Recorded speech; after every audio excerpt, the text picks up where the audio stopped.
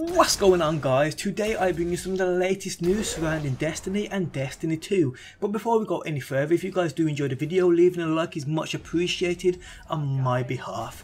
Okay, so we know Destiny 2 is fast approaching and I just cannot wait.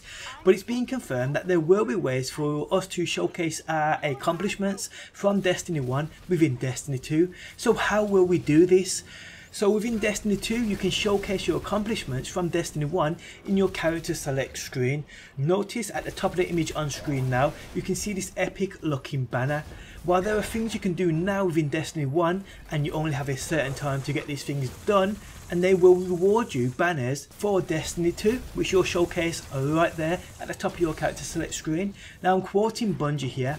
Fair warning to those of you who joined us in progress, some of these emblems have been reserved for Guardians who stood together during specific triumphant moments in time. The 4 emblems that fall into that category are strictly about commemorating and respecting the deeds of those who were there with us at the beginning of our first and second year of adventures. 2 however are still actively achievable as part of their Age of Triumph record book, and 1 is tied directly to your Grimoire score. We'll be tracking the deeds associated with these rewards until August 1st, 2017. After that the data will be frozen in time so we can begin the migration process for the launch of Destiny 2. Okay, so the emblems and banners you can earn are as follows. Laurel Triumphant. You completed a moment of triumph during Destiny's first year. Luria Primer 2.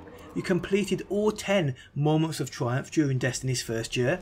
Slayer of Oryx. You owned the Taken King and completed a moment of triumph during Destiny's second year. Heard the Call. You owned the Taken King and completed all 8 moments of triumph during Destiny's second year.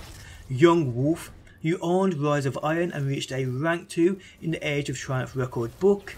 Saladin's Pride. You owned Rise of Iron and reached a rank 7 in the Age of Triumph record book.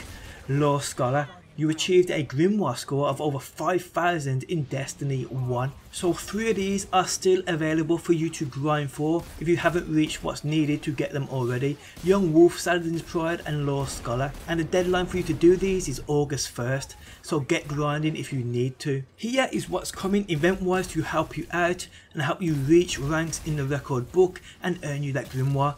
Obviously Trials of Osiris is every weekend. July the 4th we'll get Iron Banner. July 4th also King's Fall will be that week's featured raid. July 11th the Wrath of the Machine will be that week's featured raid. July 18th it will be Crota's End as the week's featured raid. July 18th will also be the start of the Daybreak month, which I've been waiting for.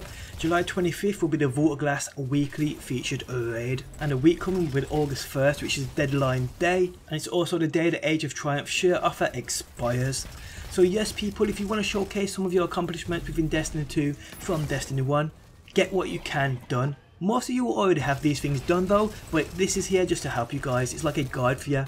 Hope you guys did enjoy the video. I do have a few other interesting videos coming on points taken directly from the weekly update, so stay tuned for them. Thanks as always for stopping by, and I will catch you on that next one.